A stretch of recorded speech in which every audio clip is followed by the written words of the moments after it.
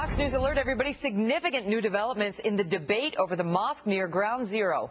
The New York Times today published an editorial from Imam Faisal Rauf. He's the man who has become the public face of the mosque. He defended the project and pledged to push forward. And now we are getting new reaction from the families of the 9/11 victims. Debra Burlingame, who has become the unofficial spokeswoman for some of those families, firing back at the Imam's piece. Burlingame's brother died during the attack on the Pentagon. David Lee Miller reporting on this from our New York newsroom. David Lee, what did Debra Burlingame say?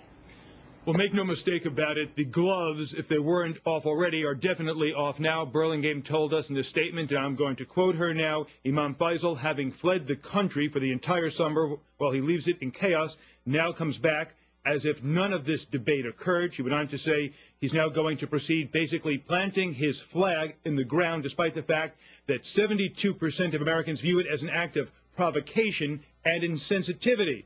She also said, quoting her again, make no mistake, this is an arrogant and aggressive attempt to exploit 9/11 and to define what happened that day according to his views. This is a grab for history. She concludes, we will fight this. And very quickly, Megan, I should add that she says the New York Times has never published anything she has written, and her remarks this time round, she is not going to even submit to the newspaper. Megan. David Lee, what did the Imam say that has inspired such a reaction? Let's go to his statements that were published in the New York Times this morning. One of the things he said, and I'm quoting him now, Imam Faisal Rauf, quote, we are proceeding with the community center, Cordoba House. I am convinced this is the right thing to do for many reasons. Let's stop for one moment, Megan, and punctuate this point. He is calling it Cordoba House, not Park 51.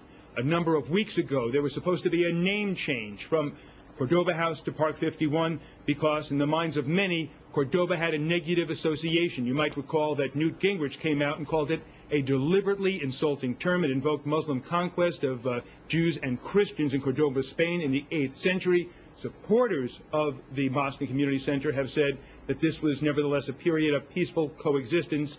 Bottom line here, the name Cordoba is again being used. Let's continue, though, with another quote from today's New York Times op-ed piece by the Imam. He said, quoting him again, there will be separate prayer spaces for Muslims, Christians, Jews, and men and women of other faiths. The center will include a multi-faith memorial dedicated to victims of the September 11 attacks. And he also said today, quoting him again, I am very sensitive to the feelings of the families of 9/11, as are my fellow leaders of many faiths. And we will consider what they have to say regarding the ultimate plans for the community center. The bottom line here, Megan, he's saying he is going to be sensitive to the 9/11 families. The 9/11 families say he continues to be insensitive.